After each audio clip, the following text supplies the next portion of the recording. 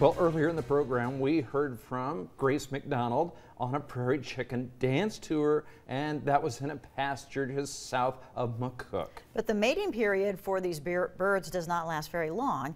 In this segment, Grace McDonald finds out how you can catch the prairie chickens dance on the prairie. Hi, I'm Grace McDonald with Pure Nebraska, and I'm here with Carol Schlegel, who is the director of the McCook-Red Willow County Visitors Bureau. How are you doing, Carol? I'm doing fine. We're having a great morning out on the prairie chicken lick. Yeah, and we're talking in kind of hushed voices because we don't want to disrupt the wilderness, but you said the greater prairie chickens aren't too disturbed. No, the greater prairie chickens are here doing their mating dance this morning and every morning during the spring, and they are very driven at what they do, so there's not much we can do that disrupts them, although we do try to keep it to a minimum, the distraction for them. If people want an opportunity to come on these prairie chicken dance tours, how do they access that? The best way is to go to prairiechickendancetours.com, our website, to book a tour. We start taking reservations in early January for the year. We usually operate 8 to 9 tours. We can take up to 12 people at a time.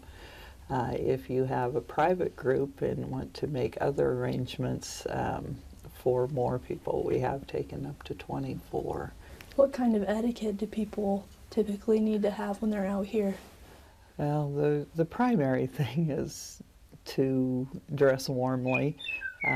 We are in an unheated blind that's open. There is no heat in here and will never be any heat. How much does this opportunity cost?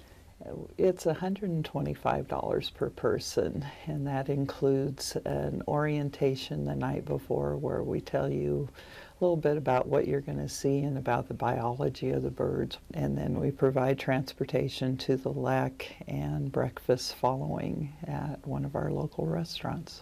You also pack these survival kits for people. Could you tell us kind of what are in them?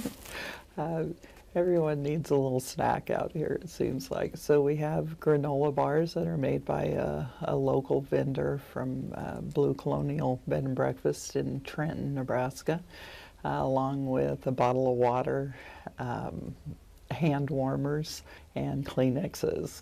It was pretty crazy. I just had to laugh to myself watching their feet patter up and down on the ground. It's crazy that it's just a 2-pound bird, but that you can actually hear them drumming, and that's where that comes from, drumming on the ground with their feet. Well, thank you so much. You're welcome.